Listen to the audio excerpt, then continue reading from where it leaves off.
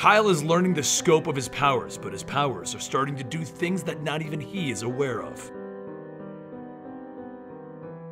Welcome to the Complete Story Series, where we take trade paperbacks and single issues and we break them down into digestible bites to help you understand. Then we read it dramatically back to you. All alterations of the panels, text, and images are to prevent copyright problems, and all art is owned by its respective company. This continues our road to Godhead. Kyle is still being sent through his trials by the new Guardians. What could they have planned for him next? After everything has happened, Kyle is sitting at his desk in his apartment trying to draw. It's all wrong. Something is broken about it. He holds his hands to his head and he tells himself, I can see it in my head. I just can't get it right. The messed up, broken-looking girl next to him apologizes for looking the way that she does, and he tells her, it's not your fault. I'll get it right. He begins to erase the drawing, and the girl next to him begins to vanish from existence while a black and purple energy flows around him oddly.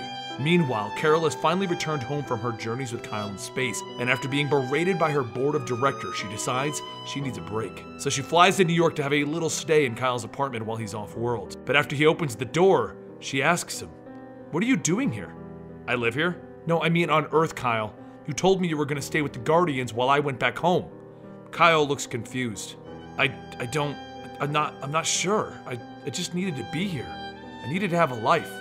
Carol looks around and sees various scorch marks on the walls, and there's especially one that looks like a human being where the girl just was. She then looks around and sees that the entire place is in shambles. She turns around with her uniform on, wrapping up Kyle in her power. Just who the hell are you? Carol, what are you doing? I'm Kyle.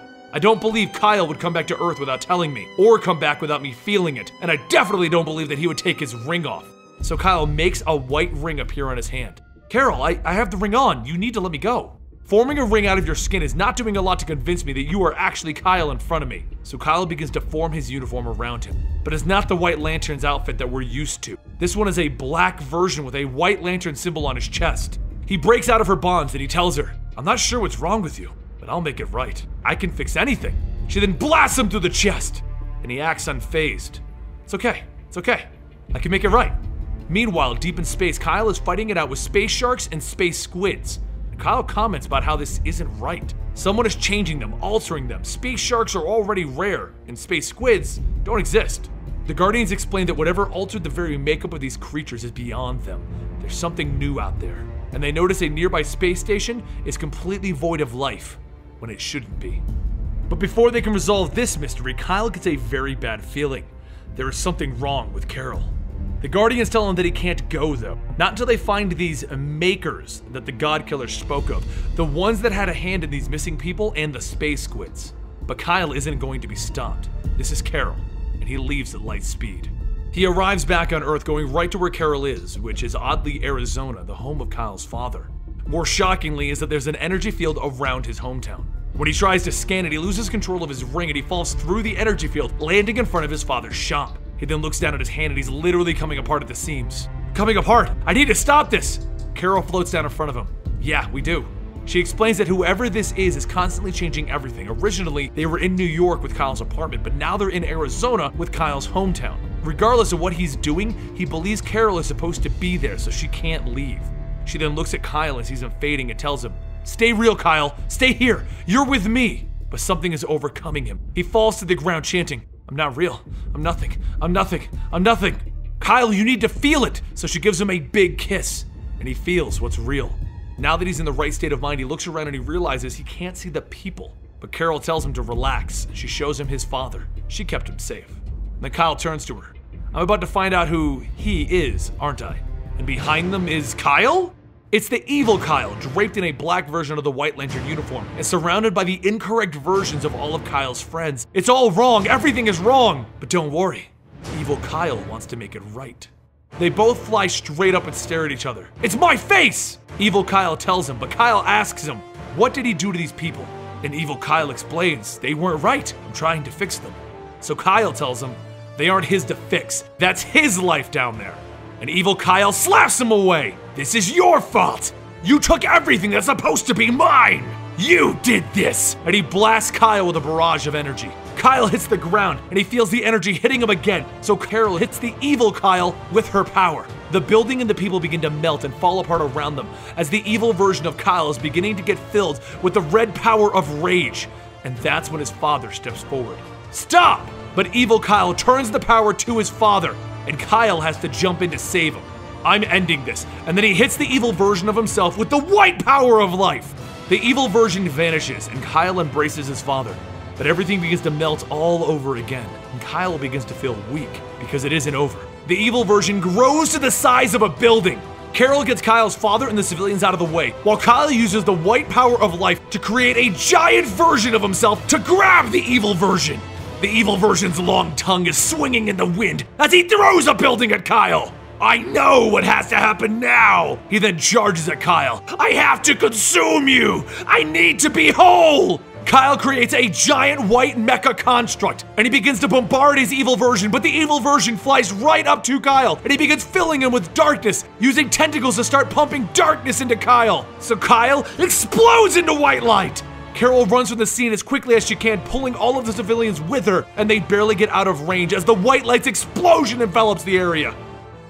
Once the smoke clears, things are even worse because the source wall has formed around the entire city and Kyle's face is popping out all over it. As a voice in Carol's head explains that he went beyond the source wall during the fight with Relic and it's been haunting him ever since. He has seen creation in the face of where everything began, the source, but he couldn't remember what he saw. Now, Kyle knows what this is, what this evil version of him is. It's oblivion. He is Kyle. When Kyle went beyond the source wall, it changed him. And beyond the source wall, Kyle saw everything. The operating codes to all of reality.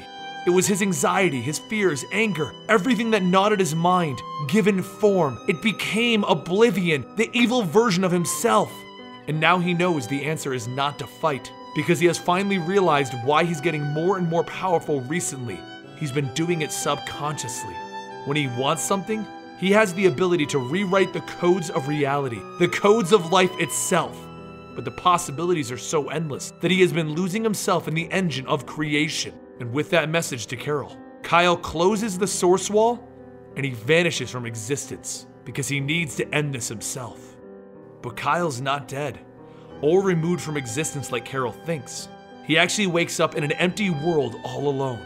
He has no idea where he is, so he explores and he realizes that he is now in a dead world, and he can feel the people that were once on this dead world. He feels sympathy for the dead. He's not sure if that's the indigo power of compassion amped up to 11 or a new white light power.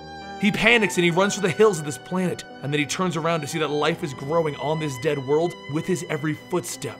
He is life, and he's needed, so he has a hunch, and he flies to the center of this planet. He understands where he is now. It's a living planet like Mogo, and he finds the planet's heart and he hits it with the power of life, reviving it from the dead.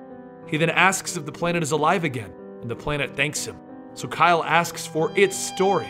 It tells him that it is a living planet and it made friends with a race of beings that resided here. He helped them and he provided. They took all they could and they left him bare. So he killed them all. He had to prevent them from taking everything from him. He had to prevent his own death. The planet then tries to burn Kyle and throw him to the surface where it hits him with lightning strikes, because it explains that the Green Lantern planet Mogo, his brother, destroyed him for his actions. That is who killed this planet.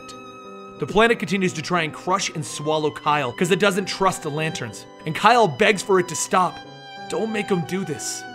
In the end, Kyle needs to fly back down to the center of this world and take the life that he granted it. And then he flies off into space, between oblivion, giving life, and taking life.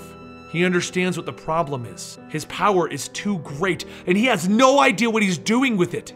How do you just become a godlike being? What do you do with the power of creation? But what about Carol and the Guardians? Well, the Guardians arrive on Earth looking for their White Lantern. They have their own emergency. Their brother Karos, that left us in the last adventure, sent out a distress call. They want Kyle. But Carol asks them, is that because something awful is coming? It's time for Kyle's solo journey to come to an end soon, as he finally meets the Makers. Like I said at the beginning, this is our road to Godhead, and we're going to be covering what happened to Hal Jordan and what happened to the Red Lanterns and why Godhead is needed. So I hope you guys enjoyed this, and let me know in the comments down below what you think of Kyle Rayner, the White Lantern, acting like a god. I'll see you guys next time right here.